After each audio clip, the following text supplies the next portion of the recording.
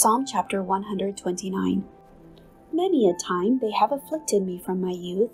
Let Israel now say, Many a time they have afflicted me from my youth, yet they have not prevailed against me.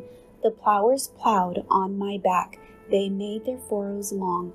The Lord is righteous, he has cut in pieces the cords of the wicked. Let all those who hate Zion be put to shame and turned back.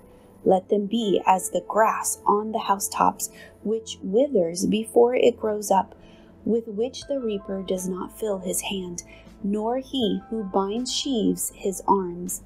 Neither let those who pass by them say, The blessing of the Lord be upon you. We bless you in the name of the Lord.